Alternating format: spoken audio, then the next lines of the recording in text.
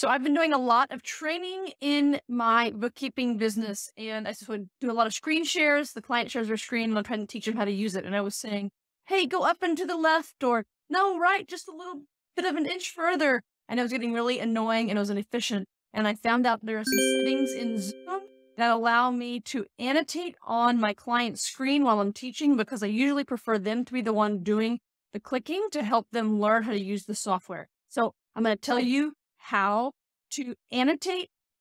I'm going to tell you how you can even take remote control of their screen. They can grant you access and you can do the clicking for them. Sometimes there might be a scenario where you want to do that because you can just move a little bit faster. And I had a little redheaded buddy as my helper to demonstrate this. So stay tuned so you get to meet him. But really quick, before you do the screen share, go ahead and search how to enable annotation for meetings in Zoom. And you're going to get this little checklist right here.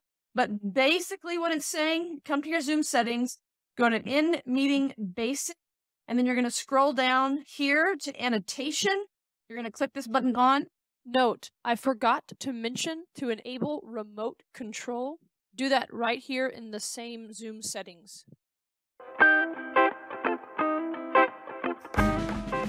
So I have learned something about how to annotate on my clients' computer screens whenever I am sharing, whenever they're doing a screen share with me, whenever I'm training them.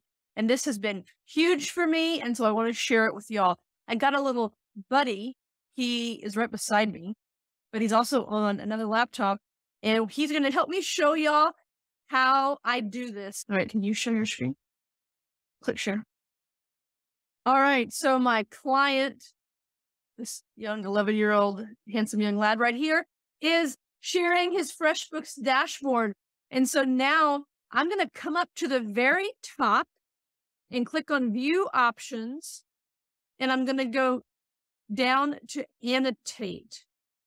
I'm going to click Annotate. There's so many things you can check. I've just been using the square. So now I'm going to ask my client here to go create an invoice. Can you click right here? What are you seeing when you on your screen? Did you see a red box on your screen? Yes. Awesome.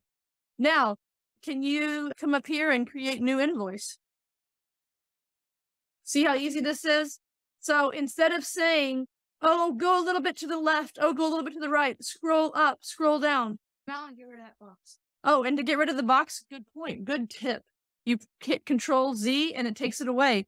Here, how about come down here and we'll add a client. Fantastic. Y'all see how easy that is? All right, you can escape out of that. Now, let me just show you a few more things that you have access to. Can you come here and enter the amount due? Anything, just put anything. It doesn't matter.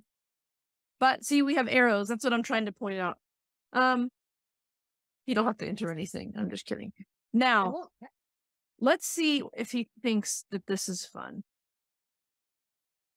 I'm putting hearts all over his screen. You see the hearts? I love you. There's a whole lot of different things you can do, y'all. But I'm able to get rid of the arrow by myself. There's a little X on it. Yes, you can get rid of stuff. Clear all drawings. I'm going to clear all drawings. Now, the next thing I'm going to do is I'm going to X out of that. The last thing I'm going to show you is how I can actually take control of his screen. So I'm going to request remote control. I'm hitting request. So I went up to view options at the very top in my little Zoom banner. Request remote control. What are you seeing? What did it ask you? It asked me whether I was wanting to approve of her taking over my screen. Awesome. So now I have remote control and I'm going to add a client for this. I'm clicking here and I'm going to add Testy McTesterson as a client. I came over here and I entered a $500 down in the item name. We can put an item here. So this is an example of me taking remote control. Now, let's say I wanted to do something really squirrely. Can you stop my remote control? Can you click the red button where it says stop? So he kicked me out of being able to take control of his screen. Two things that I thought were valuable: annotate on your client screen and also take control right here in Zoom, easy peasy. So what did you think about that? You think it's good teaching? Now it's 3 redheads in one screen. 3? There's only 2 of us. 1 in space and 2 side by side. One screen. 1 in space and 2 side One by that's on side. screen. That's on screen. Yeah, so the 2 things we learned, how to annotate and how to request remote control. Once you turn those settings on and your client shares their screen, just go to the top bar. There'll be a tiny little set of words that say view options. For me, I've gotten really good at just using the rectangle, and that seems to just wildly help. And then I press Control Z after I do one rectangle and they click where I want them to click. Control Z to get it off. It's been incredibly valuable, make my trainings go a lot better. I can cover more material and I just don't get as frustrated and need to do that. All right, say goodbye. Bye. All right, I hope y'all found this helpful. Comment below if you did. Give this video a like and a thumbs up and a subscribe. I surely appreciate it.